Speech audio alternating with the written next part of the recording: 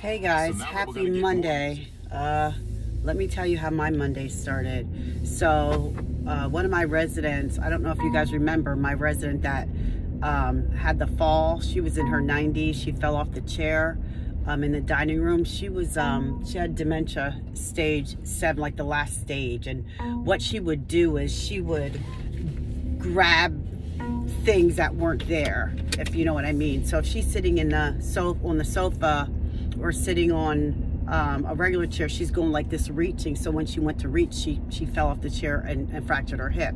So with that being said, an elderly person breaking any type of bones and they don't have any real movement and they're not, not moving around, not walking around, everything starts to shut down. So unfortunately, she passed away at about I think it was about 12:30 this morning. So I'm dealing with that. And I also have to make a business decision, and it's a smart decision. I have to do it for the next 2 months. And the decision that I am choosing to make is that my facility that is getting the sprinklers installed, the whole process is going to take 60 to almost 90 days.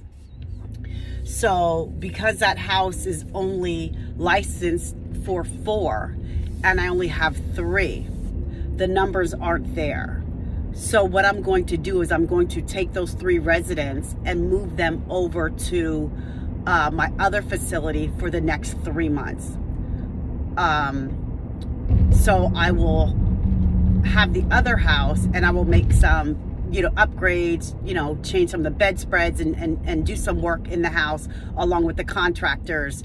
And then what I will do is I will still tour at that house, but I will not move anybody in until the month of either June or July.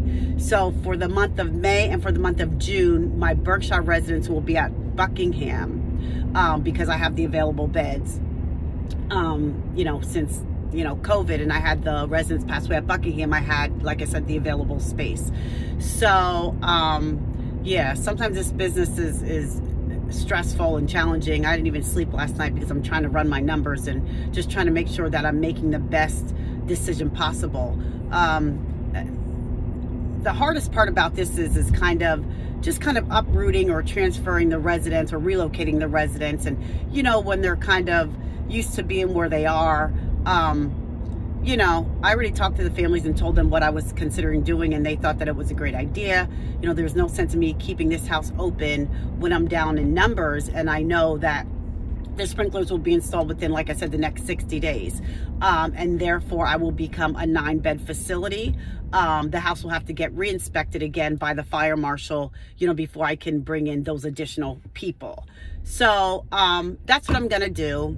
And I'm on my way over to Berkshire right now, just to talk to my staff and just kind of see where they're at. One thing about me is I try to make everything work across the board for everybody involved.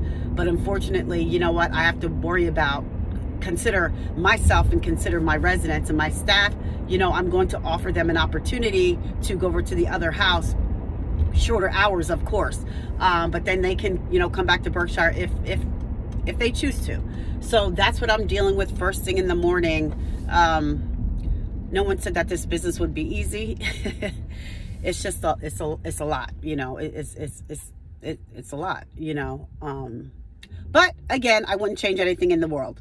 It's part of the business. Death is a part of this business, of this everyday business, and especially when you have the older adults. So in this house, my residents are late 80s, early 90s. So it's expected. So I want to leave you on that note to let you know that we do still have the pre-sale going on, the $25 pre-sale for the next assisted living ownership 101 class. Again, that's $25 for the pre-sale until April 30th. So you can go to the Assisted Living Coach Academy website. You can grab your seat. I believe in 2 weeks we already have 13 people that have registered. So make sure you grab your seat, and so that I can tell you how this business works, and so that you can come up with a plan in regarding, having a great future and being able to set money aside and, just being able to conquer the dream or the goal that you have set out for yourself. So again, happy Monday. It's never a dull moment, you know, so that's what I'm dealing with right now. But happy Monday. I hope you guys have a great week, and you will hear from me soon. Take care.